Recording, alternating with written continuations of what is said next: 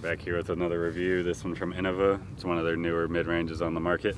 Could just be another mid-range that they wanted to add to the market. We'll find out. Anyways, this one's DX. Got it in a player pack last weekend at a tournament down in Rock Hill. It's the Jay. It's not super new to the market, but I believe it came out last year. Dave Dunapace says it's their most point and shoot disc that they have. We'll see. Profile very flat. Just feels like a classic mid-range.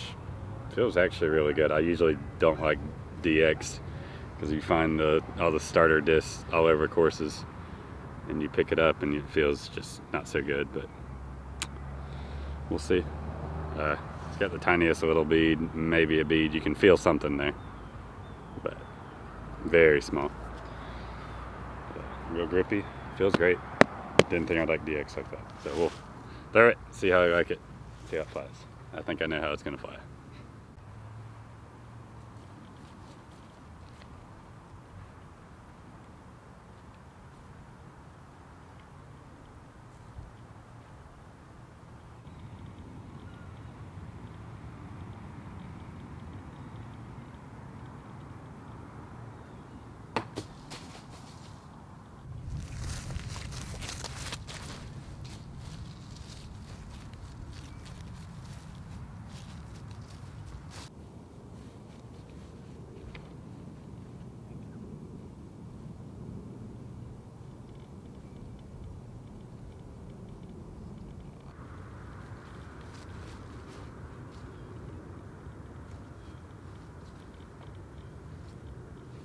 Goes and goes and goes.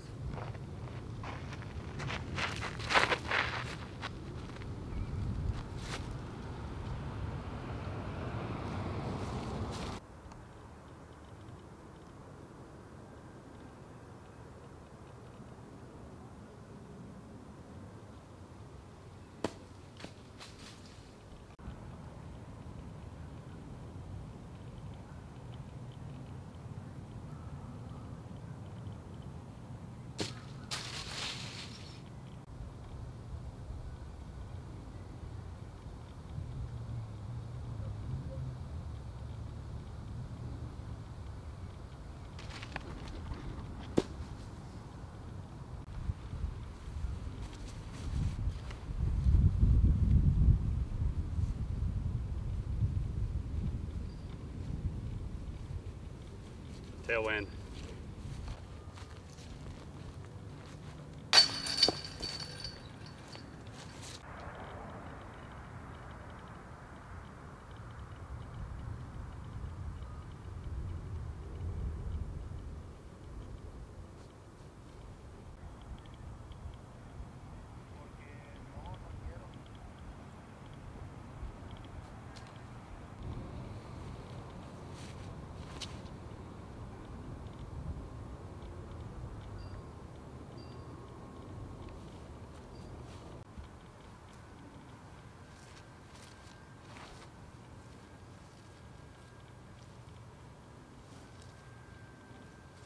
That's the Innova Jay.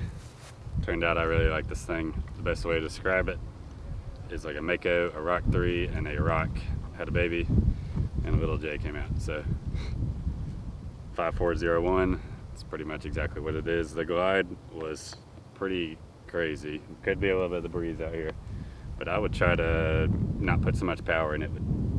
It had no interest in stopping. It just wanted to keep going. So this thing will go a long way for you. DX plastic thrown on grass and a little bit of dirt here and there is already chipping up. So know that going in if you get DX, but you can mold it into something you really like if it turns over. But I would say it's just true to the numbers. It's a good go-to mid-range if you want good straight shots and controlling them here and there. It's nothing flashy. That's the Jay. One more for the road. Thanks for watching.